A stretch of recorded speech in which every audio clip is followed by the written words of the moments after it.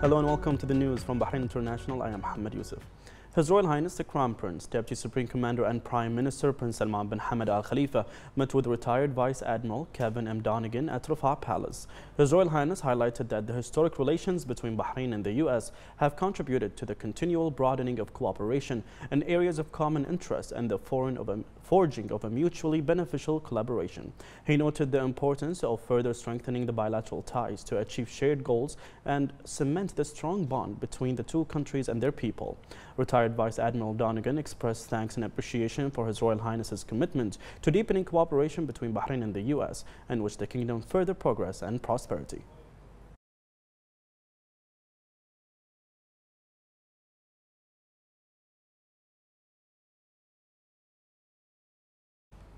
His Royal Highness the Crown Prince and Prime Minister Prince Salman bin Hamad Al Khalifa met with the Director General of the Israeli Ministry of Foreign Affairs, Alon Ushbez, at Rafah Palace. His Royal Highness emphasized Bahrain's commitment to broadening the bilateral relations and developing areas of cooperation to achieve shared goals and aspirations. He highlighted the importance of the international community's redoubling of its efforts in support of global peace, stability and security. Regional and international issues of common interest were discussed. The Minister of Foreign Affairs, Dr. Abdul Latif bin Rashid Al-Zayani, and the Minister of Finance and National Economy, Sheikh Salman bin Khalifa Al Khalifa, were present. His Majesty the King's representative for humanitarian work and youth affairs, His Highness Sheikh Nasser bin Hamad Al Khalifa, held an open meeting with secondary students at Ibn Khaldun National School. His Highness hailed the role of Bahraini youth in supporting humanitarian initiatives. He praised the efforts of Nasser al-Bina team at the school to restore many houses supported by the Royal Humanitarian Foundation. His Highness spoke with the students about supporting humanitarian initiatives and urged the team to set up a strategy to further develop their initiatives. He stressed support to youth initiatives which contribute to strengthening social cohesion and bringing joy to needy families. Amr Maroof recited a poem paying tribute to His Majesty the King, His Royal Highness the Crown Prince and Prime Minister, and His Highness Sheikh Nasser, who represent a model for students. Dr. Abdul Noor highlighted the school's role in supporting students' initiatives, and a documentary was shown made by a group of students enrolled at Tawasul Club. His Highness listened to students who shared their ideas and asked questions about humanitarian work and how to develop it in Bahrain and abroad, and wished them success.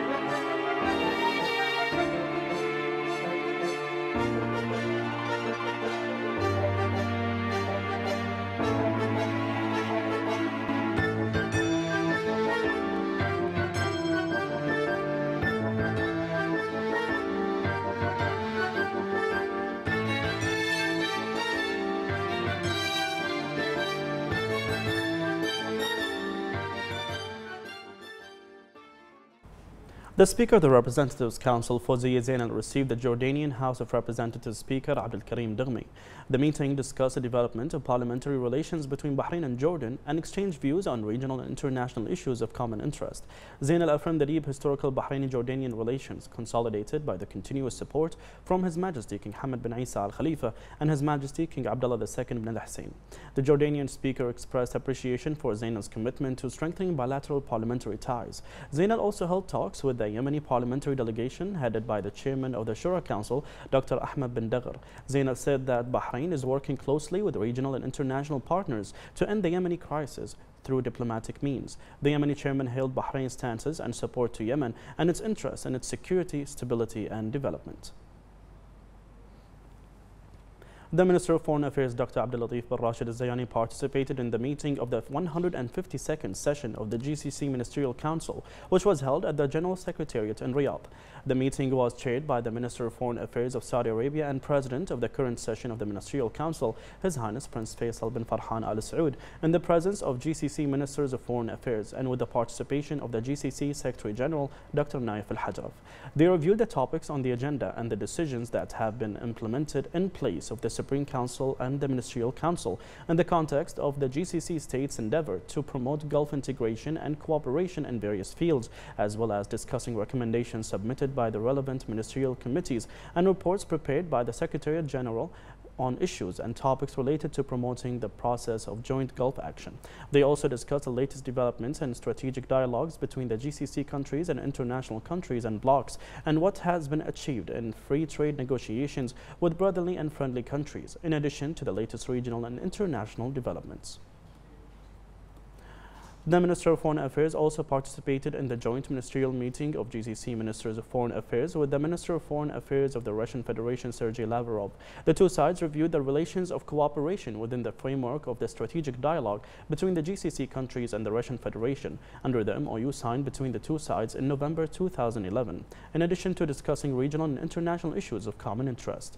They also discussed the developments of the situation in Ukraine and its repercussions on security and stability in Europe, the world, and the global economy, and the efforts being made to resume negotiations between the Russian and Ukrainian sides to reach a ceasefire and settle the conflict through diplomatic means.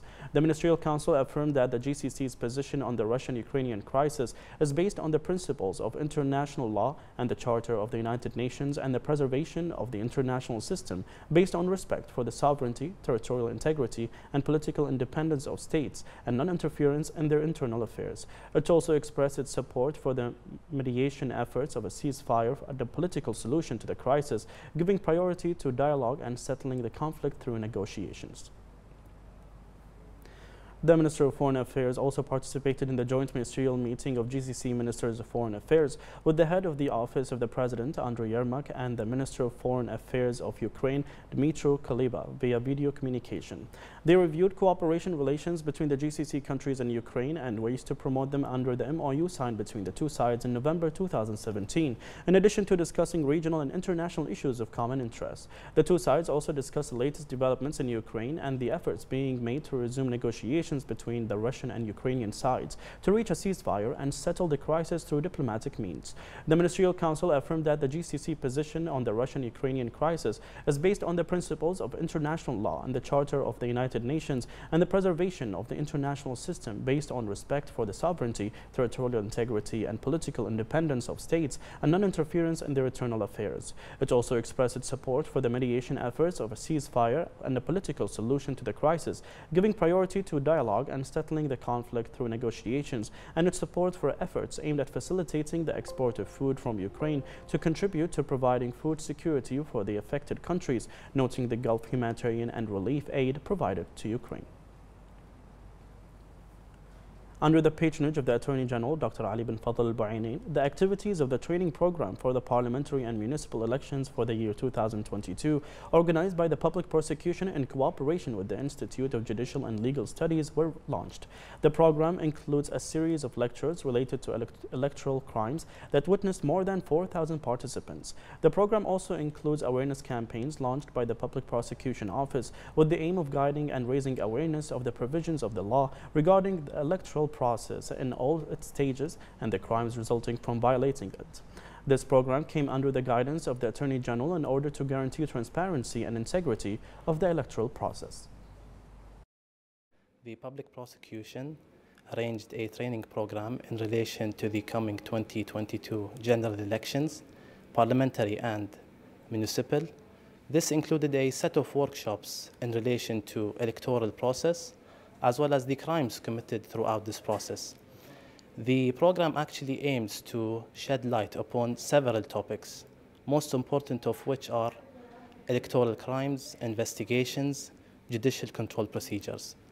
It also aims to train and educate more than 4,000 participants among different entities, such as the Public Prosecution itself, the Ministry of Interior, the Ministry of Justice and Islamic Affairs, media affairs, sports and youth, as well as both the lawyers and journalist associations. We truly hope that this program turns out to be fruitful. We hope that the message reaches out to the general public. We also hope that it equips law enforcement officers to combat such crimes in order to achieve a smooth conduct.